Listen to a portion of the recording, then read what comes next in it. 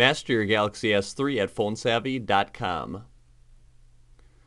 To sync or turn off sync of contacts, calendar, and other options for your Gmail account, first thing you'll want to do is select the menu button at the bottom left corner of your home screen, and then select Settings.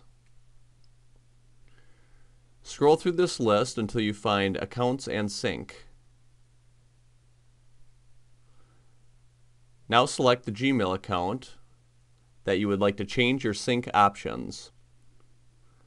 A list of the options that are synced with your device and your Gmail account are listed here with check marks.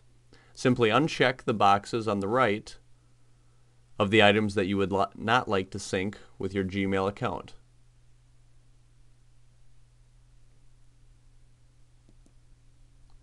Visit phonesavvy.com to see more video walkthroughs on the Galaxy S3.